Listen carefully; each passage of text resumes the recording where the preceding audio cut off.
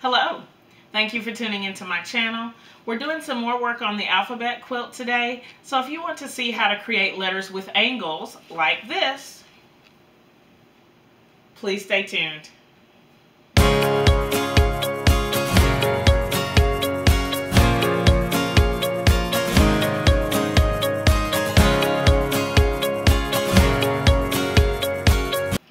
Welcome to week 2 of the sew along for the alphabet quilt. If you missed last week's video, I will link it in the description box so that you can see the letter that we worked on last week. I have it here. First, let me talk about the pattern. This is my alphabet quilt pattern, and our sew along is going to be how to make the 3 types of letters featured in this quilt. We won't make every individual letter, but I just kind of want to go over the process with you for each type of letter.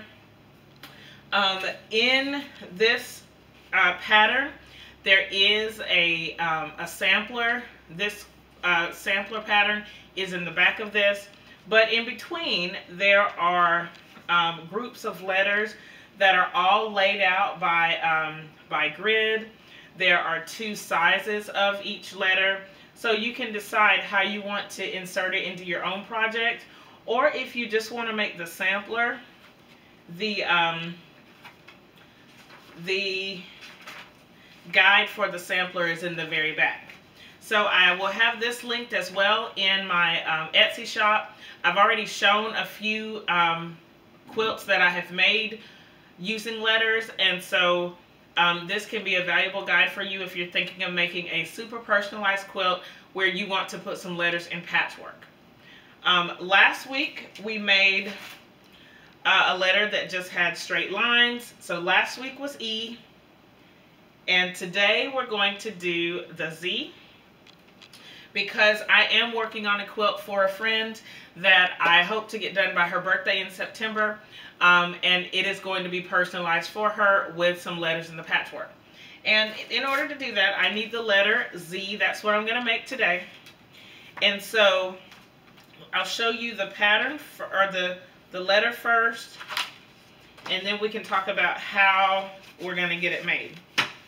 Now, I don't know how well you can see this, but there are 2 Z's here. I have one Z that is made using 5 rows of patchwork, and then one that's using 6 rows of patchwork. For this quilt, I'm going to be making the 6 row Z for my friend. If you look at the pattern, each one of the letters, I tell you how many accent squares you need. That's the actual color of the letter. How many background squares you need. And then there's another square that we need for this block because it has some angles in it. And the way that we're going to create our angles is by using half square triangles. I have a couple of the half square triangle units here, and I'll go over quickly how to make these units. For the pattern, it tells you that for the regular squares that you'll need to add a ½ inch for whatever your finish size is going to be. For example, in this quilt, my finish size of my individual square is going to be 3 inches, so my regular squares are going to be cut at 3½ inches. For my half square triangles, in order to get a finished 3-inch size, my half square triangles need to be cut 1 inch bigger. And if you take a look at the pattern, it does say plus 1 inch square for the half square triangles. And the big key for your half square triangle is that you need to, for each half square triangle, you need 1 accent square and 1 background square. And so the pattern doesn't specifically say that. It doesn't say it in the individual block, but it does say it as you read the pattern. So for my half square triangle units, I have 2 of each square, or I have 1 of each square, and these are cut at 4 inches here. I did put my half square triangle squares in a separate bag because they're a little bit bigger than my other squares. So you do want to separate these because you don't want to accidentally sew the wrong sides together. So I did separate these out. I'll go over quickly how you make the half square triangle units, then we'll get this letter laid out. We're going to start our half square triangles by drawing a line from corner to corner on each triangle, and then we're going to stitch a 1/4 inch outside on either side of that line that we drew. From that point, we just take our rotary cutter and cut on that line, which gives us 2 half square triangles, and then we're going to square them up to 3.5 inches. Now that we have our half square triangles ready to go, it's time to lay out this block. I do want to point out that for each of the half square triangle units, you do get 2 half square triangle blocks. There are other ways to make half square triangles, but I wanted to do something that was easy to figure out as you're putting this together. Okay, so now let's lay this out. So again, even though it's 6 rows, each row, it's only 5 columns long for this particular letter. So I'm going to lay it out here. This is the top row.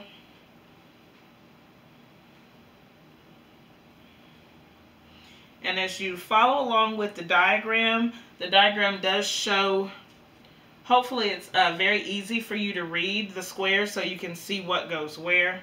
Here's the second row. Wait, that's not going the right way.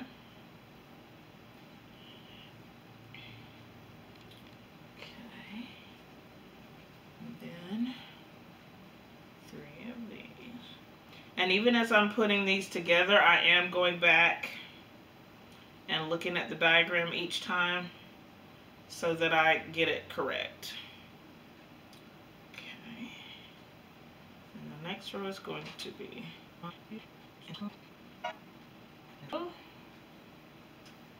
and you can see that these blocks are not hard to put together. It's actually very simple, and so I hope that you can really see that in this video.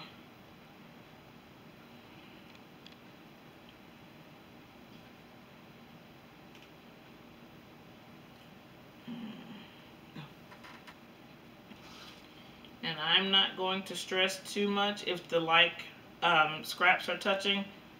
That's not a big deal. 1, 2, 3, 4, 2 more rows.